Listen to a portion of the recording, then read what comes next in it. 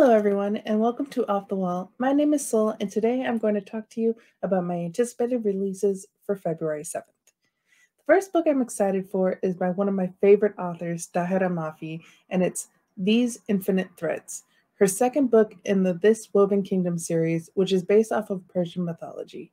This trilogy of books has clashing empires, forbidden romance, a long-forgotten queen destined to save her people, and much more. I really don't want to spoil anything from the first book, so go pick that one up and then pick up These Infinite Threads because, I love her. I want more people to read Tahira Mafi because she's amazing and her books are amazing. So, just go pick up her books because she's great. The next book I'm looking forward to is Victory City by famous Salman Rushdie. The elevator pitch for this book is an epic tale of a woman who breathes a fantastical empire into existence, only to be consumed by it over the centuries. According to Penguin Random House's website, Victory City is brilliantly styled as a translation of an ancient epic and is a saga of love, adventure, and myth that is in itself a testament to the power of storytelling. Doesn't that sound good? And I mean, it's a famous Salman Rushdie, so it's gonna be good. The final book I'm going to talk about is Seven Faceless Saints by M.K. Lob. M.K. Lob is a debut author, and this book is being pitched as a dark fantasy with a murder mystery twist.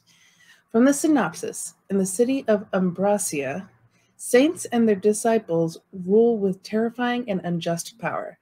After her father's murder at the hand of the Ambracian military, Rossana Lacertosa, these names, is willing to do whatever it takes to dismantle the corrupt system. Then you have Damien Venturi, the youngest captain in history of Palazzo Security, who is expected to be ruthless and strong and serve the saints with unquestioning devotion. These two have to team up to catch a murderer that stalks Ambracia's citizens, but they might not like what they find and may have to save the city from an evil so powerful that it threatens to destroy everything in its path. I'm always down for a team up to save the world, so there's that one. Those are the books I'm looking forward to this week. Make sure to check out my wrap-up video for the month of January, see all the books that I read in January, and go check out my February TBR video. Like, I actually did a TBR video, which I said I was never going to do, but, here we are.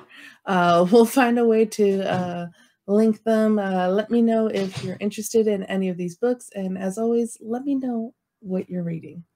See ya.